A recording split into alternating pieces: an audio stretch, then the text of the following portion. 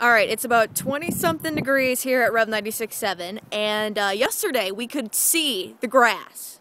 We could see the grass, we could see the pavement and the road and everything, and now we're back to looking at this crap right here. Yeah, I'm not liking that, and I'm guessing a whole bunch of other people aren't liking that either. Tomorrow it's supposed to be 40. Right now it's, like I said, it's 20-something, and last week it was 40.